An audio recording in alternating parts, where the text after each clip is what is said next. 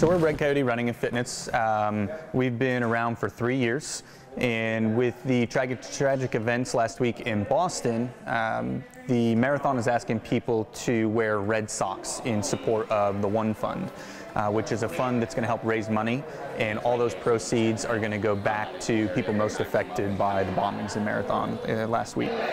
Red Coyote will be selling the red compression socks at the expo, but here in store they're selling these red no-show socks that will also be benefiting the One Fund Boston.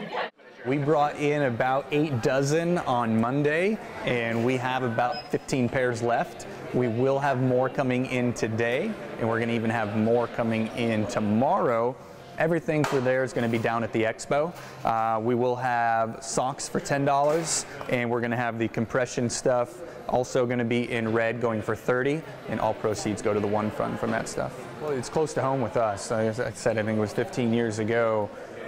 Just last week, we had the Oklahoma City bombing downtown, and I think they really relate closely to almost the feelings that everybody in Boston is going through, the people who are really close to the finish line in those 2 bombings. I can't imagine what it would be like to be in that situation and be near that event, but I think everybody that may have been downtown or just in Oklahoma City that day, and now the people in Boston, they get close together, and I think this is a great cause to rally behind, and it really, it makes them closer. So I think they know what they're going through.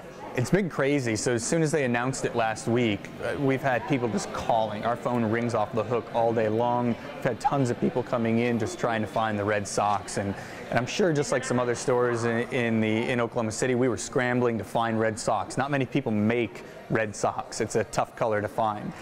So we scrambled, we got some stuff in real early this week. We've almost sold out of it, like I said, and we got even more coming. So it's been huge. Everybody's getting behind the cause.